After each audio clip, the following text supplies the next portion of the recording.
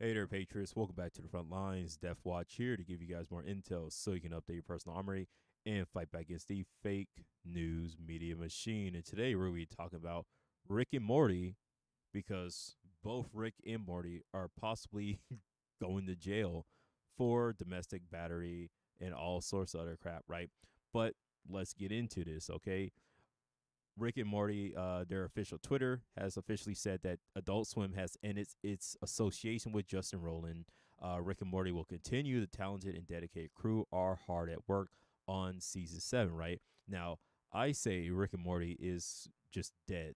Right after this, it's just dead because one thing I'll say this right when it comes to voice acting, you might have like when you're coming up with a story, coming up with characters, you kind of have an idea of what your characters sound like in your head, right? The way they talk, if they have a speech impediment, whatever, right? Sometimes you'll get a voice actor that reads the lines and then you say, oh, hey, I actually like the way that you talk, and now that has completely changed the image of how my character talks, and I want you, that person, to talk this way for my character, right? And then something might happen to that voice actor, which now that person's gone and you have to replace them. One of the issues with that is now every other voice actor that comes afterwards is kind of just mimicking the way that the first voice actor talks, right? And so this is essentially how it's going to be with these new voice actors that they're going to have to hire for both Rick and Morty, right? Whether they have one person doing it or they're going to have to hire multiple people, one person doing Rick, another person doing the high pitched kind of whiny Morty voice, right? Because we have all heard, people do sketches and all this other crap, right? But it's all it all comes off as parody, right? It all just sounds like parodies of what Justin sounds like, right? He's able to do it because that's just how his voice sounds, right? Everybody else who comes after him is just mimicking, his voice, and it really is going to kick you out of, the story because it's like, oh, we all know the guy's gone, and all these other people who's now voicing these characters just sound like, very variations of the original voices, right? And it's going to come off as either uh it's going to come off as very just parody-ish, right? In my opinion, that's why I think it's going to sound like, and it's going to kick a lot of it's going to take a lot of people out of the story, right? Because I mean, essentially, the story's done, right? You can't fire the guy, who is both, who is the voice actor for both major characters in a series, and think that, oh, we can continue milking this franchise forever, right? Most likely not going to happen. Okay, so let's get into this. Justin Roiland dropped from Rick and Morty by Adult Swim following domestic violence charges. Right, that Roiland is awaiting trial on charges of felony domestic violence against a former girlfriend. Right, switch over to Polygon now. The Rick and Morty co-creator was arrested in August of 2020 and released on a $50,000 bond over the two felony charges, one count of domestic battery and another for false imprisonment, right? He faces several years in prison if convicted. Roiland pleaded not guilty to both charges at his October 14, 2020 arraignment.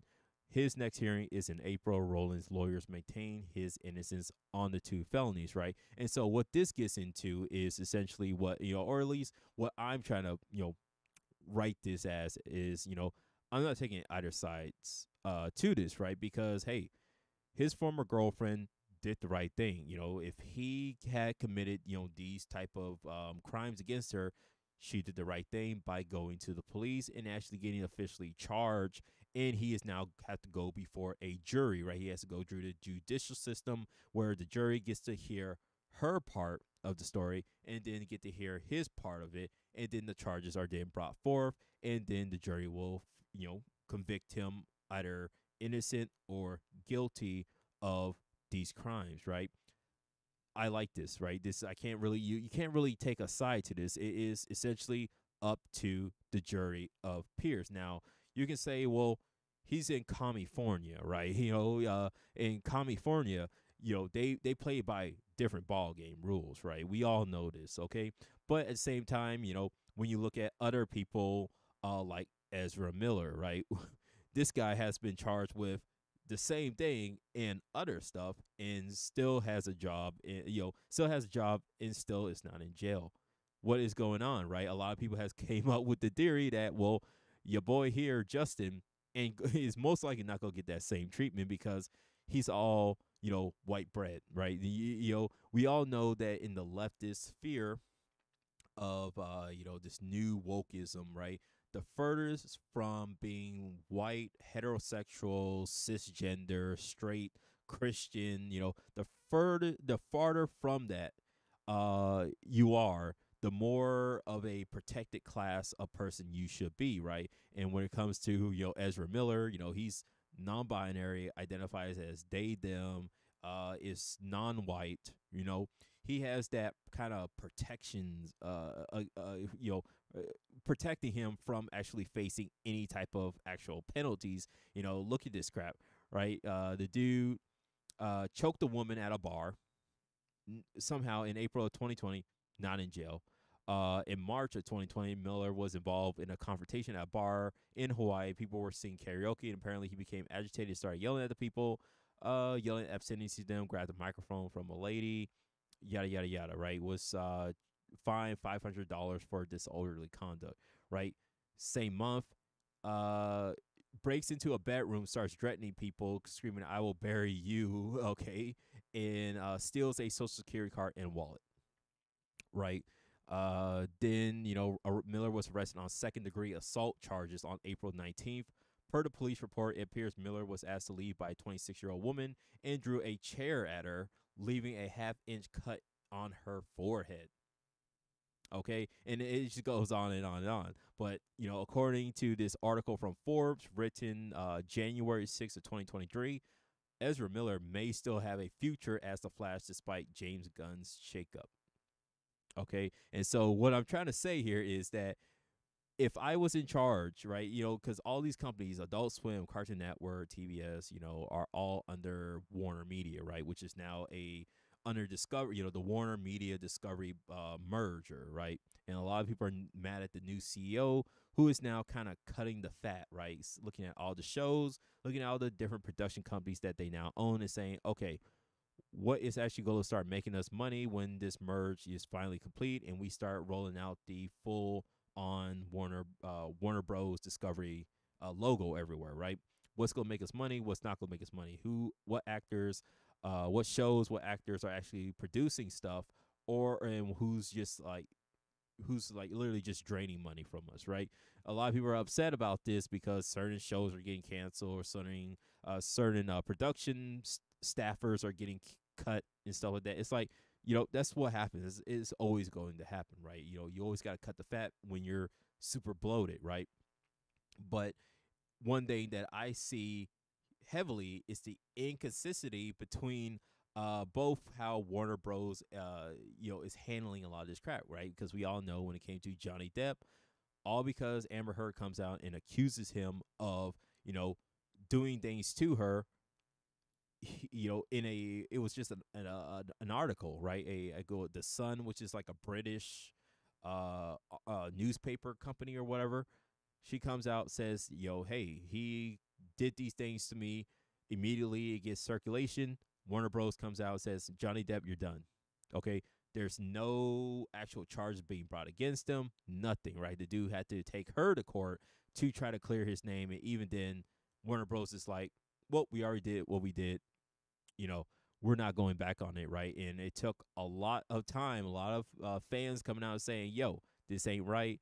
And then I don't even think they have dropped Amber Heard from Aquaman 2. Some people, I think they have, but who knows if they actually have cut ties with her altogether, right? I'm pretty sure Amber Heard will still have some protection, still have some people willing to hire her regardless of this, right? You'll have far more people willing to hire Amber Heard most likely than they will Johnny Depp, even though Johnny Depp has completely cleared his name. That's just how it is. Same thing with, you can say Vic Mignogna, right? One of the things the reason why I wanted to talk about this and take it in this direction, right, is that when it comes to the whole Me Too movement, you see a lot of times where it's just people coming out, whether it's, Vic Mignogna, Johnny Depp, whatever, right? where allegations just come out, right? Anzi Ansari, right? Nothing, right? We're going to talk about that in a future video because a lot of that crap goes in align with a lot of other crazy stuff. But you just see how people are just come out on Twitter and just say, hey, this person did this, and that to me, right? That's what happened to the co-creator of Night in the Woods, right? To give a little bit of pushback to this, right? Because I remember when I heard that this guy, essentially, an infamous person in the gaming industry, right? Somebody who has completely changed the gaming industry and why so many people hate and just completely attack gaming journalism, right? This individual and several other individuals completely tarnished the name of gaming journalism forever, right? This co-creator was dating that person, and so it was kind of like, well, her background, what she was involved in.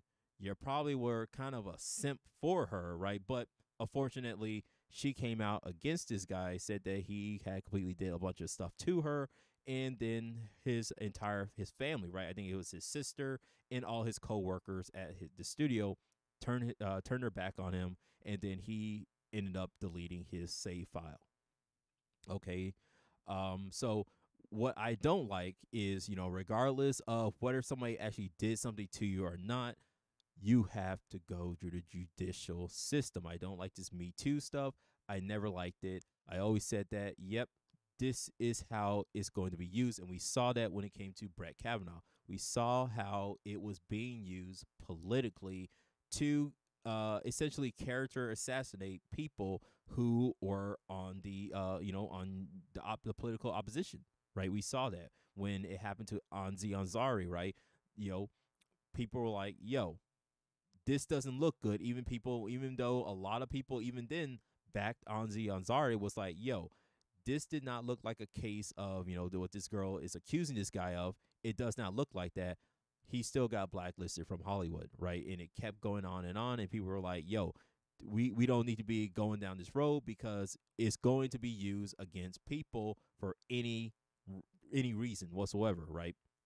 And we saw how it was being used both politically, uh, you know, by people who either politically disagree with people or religiously or ideologically disagree with somebody, right? How it is being used throughout different industries, right? And so, like I said before, I'm not here to defend Justin. I'm not here to say he's right, he's wrong, whatever, right? I'm here to say I like this. I like the way that this is being handled, right? The former girlfriend has some grievances. She's taken it to the judicial system. The judicial system has found enough evidence to charge the guy for 2 counts, 2 different counts of domestic violence, and now they're going to have to hash it out in a court of law, and whether or not and then they have to, from there, the jury is going to determine whether or not this guy is guilty or innocent of the crime, right? None of this, oh, this guy or this girl did this, that to me on Twitter, right? And then all these people are losing their jobs.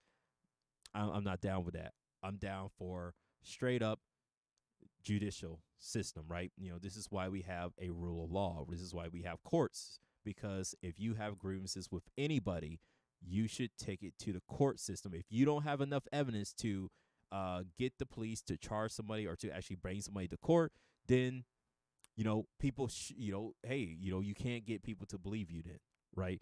This is how it should be handled. And, like I said, I think kind of, Adult Swim did the right decision, right? I just wish that it was, the same across the board. I wish, every single case that goes across any, regardless of any industry, is handled like this. Even with this other studio,